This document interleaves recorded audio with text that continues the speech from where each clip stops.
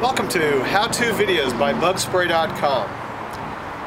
This is one of our larger traps. It's a 15 by 22 by 48 inch trap. And I'm going to show you how to set this trap. It's one of our larger traps. It also has a sliding release door, which I like a lot, especially on these larger traps. And I'll show you why in a moment.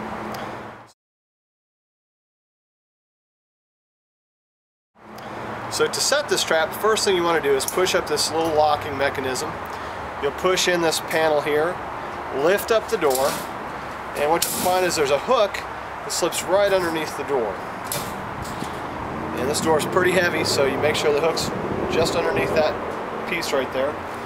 And now when the animal tries to get to the food, which will be set behind the trip pan, they're going to step on this panel, slamming the door shut, which again is spring-loaded, but it's also a very heavy door, so it's going to close quickly behind the animal, preventing an animal like a coyote or a fox or something that's larger from being able to rush out of the trap as the door starts shutting. So you can see right here, you got the trap pan is right here, and this large area in the back is going to be good for putting your bait. And depending on the type of animal, we'll even use a live bait. And that cage is actually attached to this panel here.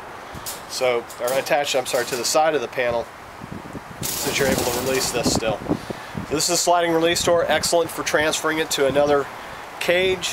Food goes in here or in a bait cage that's attached to the side of the trap, which you'll have a door here which you can put the animal in.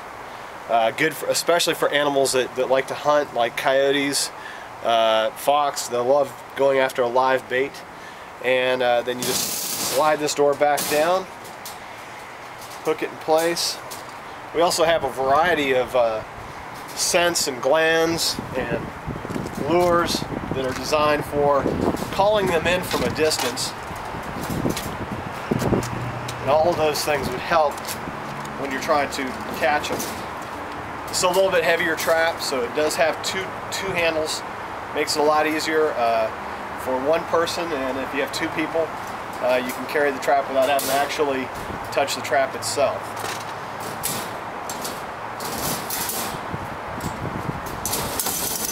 And that's how to set in a 15 by 22 by 48 inch trap with a sliding release door.